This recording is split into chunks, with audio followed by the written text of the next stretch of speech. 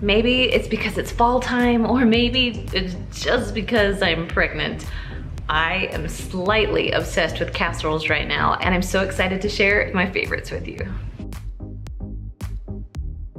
Now, these recipes that I'm making today actually come from our family-friendly meal plan. Now, we're doing a 7-day free trial. If you want to try out our meal plan, I'll put a link down below for you. I'm telling you, it's a game changer. But if you just want the casseroles, that is why I'm here.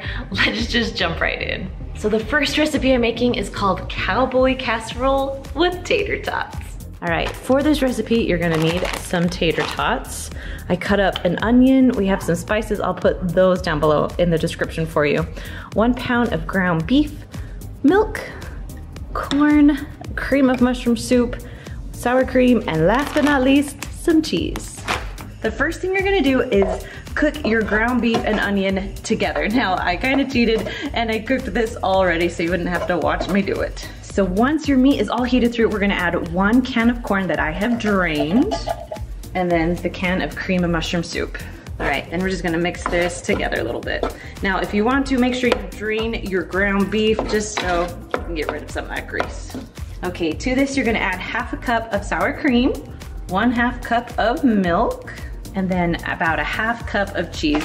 I like to add a little bit more. And then just mix this all together. And don't forget the seasonings. We have garlic powder, onion powder, and salt and pepper. All right, then you're gonna take your cheesy beef mixture and put it into the bottom of a 9x13 pan. Go ahead and spread that all around. Next, we're gonna add on the tater tots. Now you just wanna make sure they are a single layer, so I'm gonna have to spread them out a little bit. All right, let's try that, see how it goes. Try and squeeze in as many as we can. Then you're gonna sprinkle about 1/2 cup to 1 cup of cheddar cheese just on top of the tater tots. Now you wanna preheat your oven to 375, and we're gonna cook it for 25 to 30 minutes. Next up is our Zesty pizza casserole. Now, if you have picky eaters, I promise you, they'll eat this one. We're gonna start with some rotini pasta, then some delicious ground beef. We have an onion and a green pepper. Now, we like pepperoni. If you wanna use ham or something like that, you can, but we're doing pepperoni today. Some mozzarella cheese, of course. We like mushrooms, sliced mushrooms. Then you have some seasoning, and then some delicious pizza sauce. Okay, so we're gonna start by cooking the pasta in the Instant Pot. We're gonna dump in 3 cups of rotini pasta. Okay, now the secret when cooking pasta is that you want to cover all of the pasta with water. You don't want any sticking up, because if some are sticking up, they're gonna be crispy. Now, if you don't have an Instant Pot, you just cook your noodles over the stove. So go ahead and put your lid on. Make sure your little knob is turned to sealing. Then we're gonna push pressure cook and just go down to 4 minutes. Woohoo! All right, let's cook the beef. All right, first you're gonna add 1 pound of ground beef. And now I'm just gonna add my onions and my peppers right now too. Then I have my handy dandy chop and stir, and we're just gonna cook this until all the meat is browned. All right, once this is all done cooking, we're gonna add 2 cans of 6 ounces of pizza sauce. Then we're just gonna add 1 can of sliced mushrooms, about 4 ounces. We got some seasoning in here down below in the description. I'll tell you all the seasonings. And then I have about 4 ounces of pepperoni. Now I cut them into little pieces just because you don't want a big bite of pepperoni. All right, pasta is all done cooking. I'm gonna put this little guy on and we're gonna drain it. All right, now we're just gonna dump the pasta into our pizza sauce. And then just mix this all around. Okay, so you have a few options here. Now, you can just leave it in the skillet, put a little cheese on top, let it melt, and it's pretty much done. Or you can put it in a casserole dish and bake it in the oven to let it melt. So either one, it doesn't matter, they're both delicious. So I did half and half. So I have a little pan that we're gonna save for later. I'm gonna put cheese on it. We're gonna cook it right now, just pretty much until that cheese is melted and everything is cooked all the way through. Or if you're gonna, keep it on the stove top, just add a little bit of cheese. You can put the lid on it, it will melt that cheese so quickly. I love this recipe because you can have it right now or for later.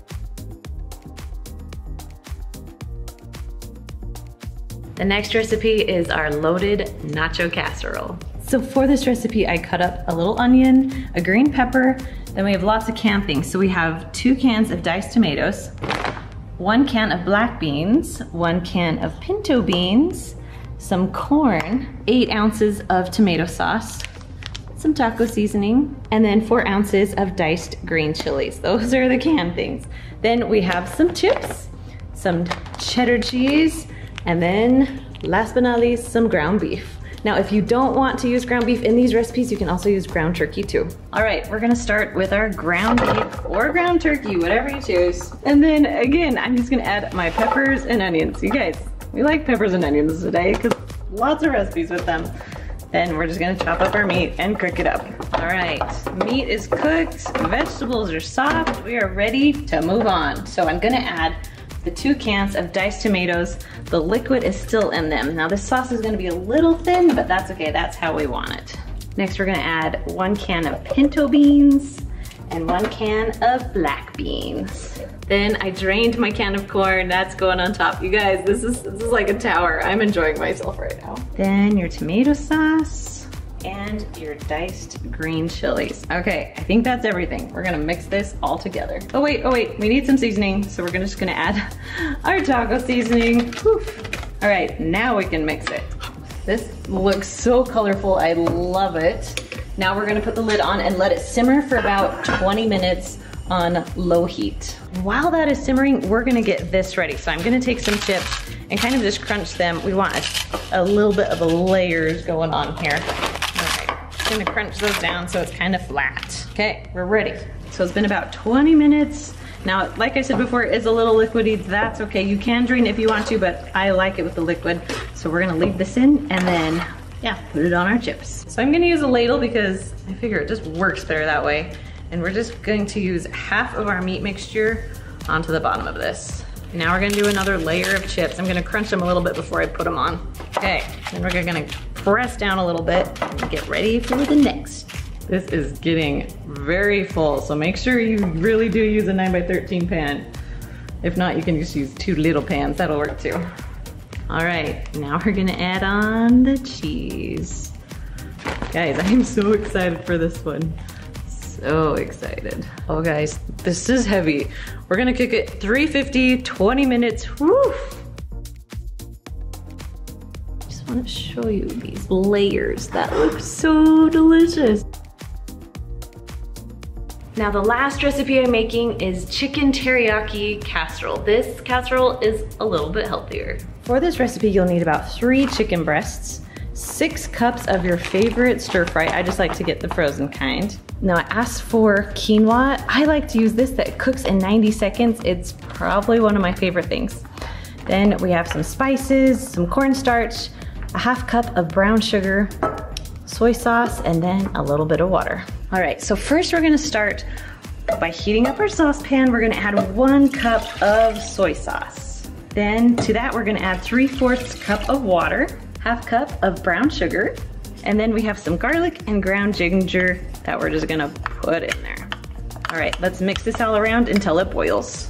Okay, so while we're gonna wait for that to boil, we're gonna add 2 tablespoons of cornstarch. Ignore the little giggles in the back. And then 2 tablespoons of water. We're just gonna mix this together while we wait for that to boil. Okay, this is boiling, so we're gonna add our little mixture in here. Okay, once you add it in, mix it in, we wanna take this off the heat. In like a 9x13 pan, this is a little smaller, but it will still work. You're gonna spray the bottom of your pan with non-stick cooking spray. And we're just gonna lay the chicken onto the bottom of the pan. Then we're just gonna pour the sauce over top of the chicken. Oh, that looks good. And then bake it at 350 degrees for about 30 minutes. Okay, now you can shred this with 2 forks, but I'm actually just gonna take it out and cut it into bite-sized pieces. Okay, so now we're just gonna add everything back in. So I'm gonna put in my chicken, and then we have about 4 to 6 cups of vegetables, and these are frozen. We'll just pour those on top. And then I cooked the quinoa just because it makes my life so much easier. And we're gonna put this package in there. And then carefully stir it around. Now if you used a 9x13 pan, this should be a little easier. Mine's just a little bit smaller, but that's okay. All right, we are pretty mixed up good here. So we're gonna cook it for about 10 to 15 minutes until the vegetables are cooked all the way through. Oh, this one might be my favorite one yet. Now, if you loved these casseroles and you need some, I don't know, dessert ideas, you can find some of our no-bake desserts right up there. All right, guys, I'll see you next time. Bye.